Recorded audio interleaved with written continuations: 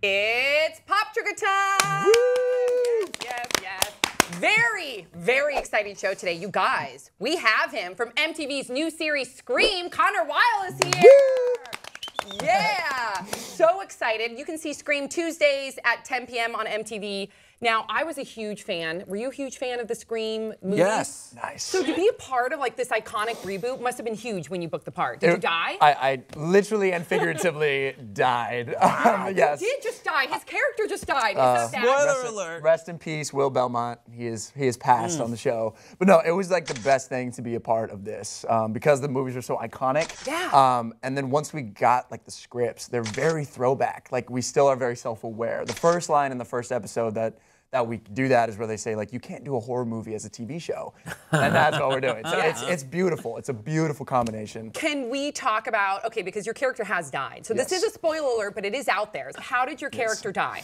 All right. It's pretty gnarly. It's pretty gnarly death. So far, I've been told it's the gnarliest death on Scream so far. That's awesome. Which is great. So, a la the first movie, my character is strapped to a chair, and the main character, Emma, comes around the corner and sees me strapped to the chair with a ditch witch or a trencher machine, if either word works. It's a big old blade on the back of this farming machine going, and she runs to save me, hits a tripwire, and the machine comes down. So the killer's like messing with her, right? Like the blade comes down and saws me in half down the middle, sprays blood on Emma, and out. Like, that's the end of the episode. It is ridiculous. Oh my God, how do you prepare for something like that? You're just like screaming. Oh my goodness, yeah, it's crazy. Literally screaming. I was like, I can't wait. This is gonna be the best day.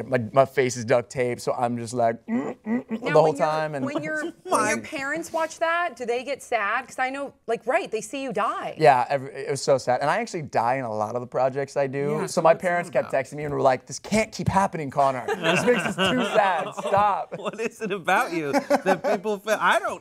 We've been hanging out for, I want to say, an hour. Yes. And I not once have wished you dead. Thank you, Brad. You're such a delight to be around. Most than other people, So why apparently. Why do they, maybe you're just really good in death scenes. Maybe you're just killing it. Maybe I can win an Oscar one day. Yeah, like an Oscar for best death or something. Was this your favorite death? This is by far my favorite death. Oh my God. I mean, there was like blood, and plus leading up to the death was the best. Like I was bloody, the killer like slashed me, I escaped. Like I was supposed to get back together with the lead, and then horrific death. Like it was by far the most gruesome, best death I've ever had. Oh my gosh. It's tough on a show like that. It's kind of odds are against you to stay alive. Completely. Oh yeah, you're gonna be killed. You're gonna be killed, but you got killed the best way possible. Final.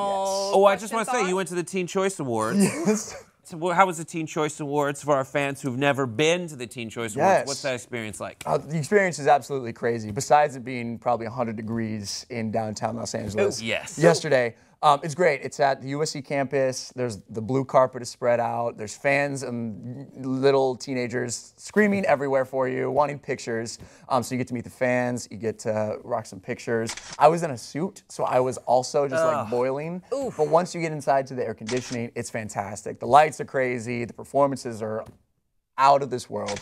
It's great. Yeah. Could you bring a fan on that? Not like a fan as in a person, but like a real fan? Or a real person and just have a glow on your face. Listen, yeah, great, thanks. Yeah, I wish. Yeah, can you do this? Thanks, Brad. Can you be next year? Next year, you got me. I just booked a gig. Booked a gig, bro. Oh my gosh. Okay, so you guys, you have to make sure that you check out Scream Tuesdays at 10 p.m. on MTV. Big round of applause for Connor. See you guys next time on Pop Trigger.